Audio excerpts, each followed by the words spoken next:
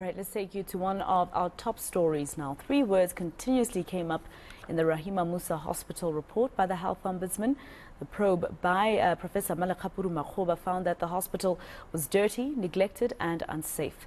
Some recommendations to turn the hospital around include appointing a new CEO. The report found Nozugo Mkabayi was often absent, which resulted in poor patient care there.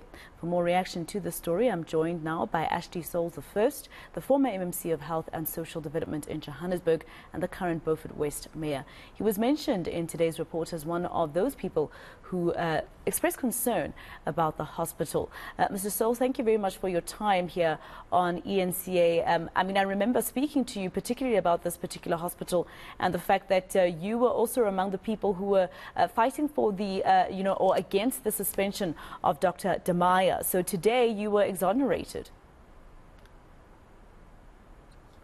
Good afternoon, Masejo, and to your viewers. That is correct, and I'm very excited about the findings, especially since it's not just that I express concern.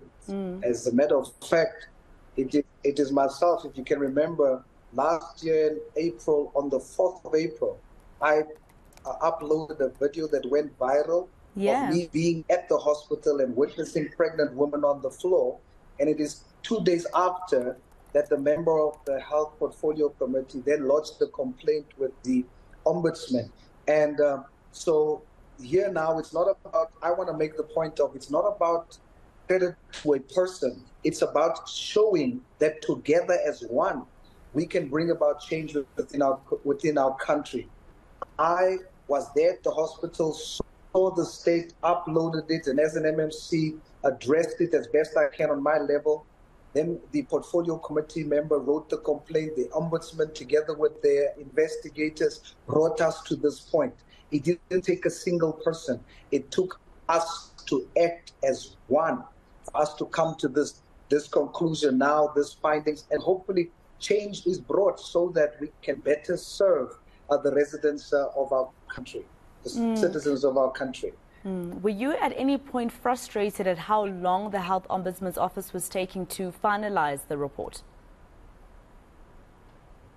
No, actually I wasn't, because of the fact that I was involved in the process and I saw how meticulous they were and how they were emphasizing on executing with military precision on this particular issue. I felt that whatever time they take and whatever time it took, I think it was justifiable, especially given the outcome. Now what is key is the execution of correcting the issue at the hospital so that there's no more mothers lying on the floors giving birth at Rahima Moosa, and that they deal with the issue of the illegal immigration element that is causing the hospital services to be overburdened. I hope that, and I'm very, very, very emphatic about this, that the same execution with military precision that was employed during the investigation, that now it will be taken serious by the provincial health government, the national health government, and that they execute in the same way in dealing with the issues that is causing a lack of service delivery to South Africans at Rahima Moosa Hospital. When you were speaking to either the CEO, Ms. Mkabayi, or the health department's officials here in Gauteng, what kind of reception did you get as somebody who was concerned and was showing any videos? Well, as you know, it was very abrasive. At the beginning, the CEO didn't want to see me, but then later on, as the media also got involved and the outcry got stronger, then she saw me and she was very cooperative later on, and we tried, in my capacity as the former MMC of Health, together with the South, tried to turn around the situation as best we can. I must say I never met up with the provincial health MEC and also nobody from national, even though I wrote to them. And as you know, the impression was rather given that I'm lying, I made up the story, it's political, but yet I'm very happy today that the Ombudsman has founded and has concluded that what I actually was saying at the time and what I was expressing was not fabricated. It was the truth, and it was just basically out of concern for the citizens of our country.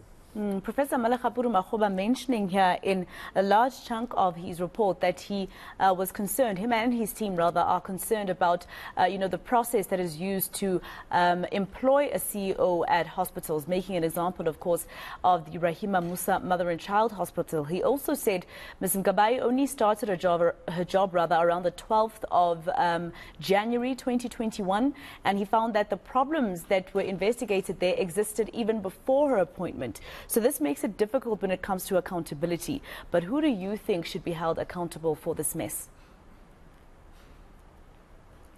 Everybody involved, the CEO, provincial health, MEC, and those that are responsible for employing people that are not showing care, that are not passionate, that are not compassionate.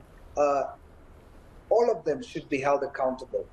The politicians and also the technocrats that is involved in having people that are employed at our hospitals that are not passionate, that are not compassionate, that are not executing with military precision.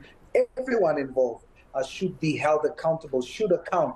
It should not just be now that it's written in a report, that's where it ends, and then just one person is sacrificed. No, we should hold everyone accountable that is involved on all levels, local, provincial, and national, so that the time comes that we work as one to transform the experience that our citizens are having within this country. We cannot do it alone. We should, as one, take accountability, and as one, we should execute with military precision to ensure that every single citizen of this country are prioritized, are put first with every single element of service delivery. That time has come, and that time is now. Anyone who does not want to work as one should be decisively dealt with. And so that's my position. Let's not just scapegoat one person. Let's call everyone to account that's involved in the entire process. And that's how we're going to clean up the system. All right, Ashley Sauls the former MMC of Health and Social Development in the city of Johannesburg and the current Beaufort West Mayor. All right.